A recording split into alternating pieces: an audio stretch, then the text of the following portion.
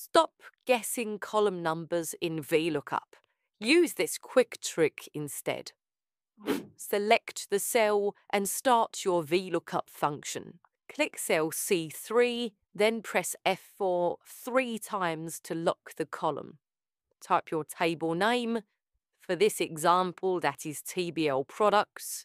Use the column function, and for the reference, go to the products sheet and click the product name header. This returns the column number. No need to hard code it. Type false for an exact match and press enter.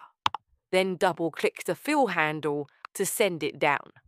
Next, select the formula cell and drag the fill handle to the right to pull related data like the price. No more guessing column numbers, just smart or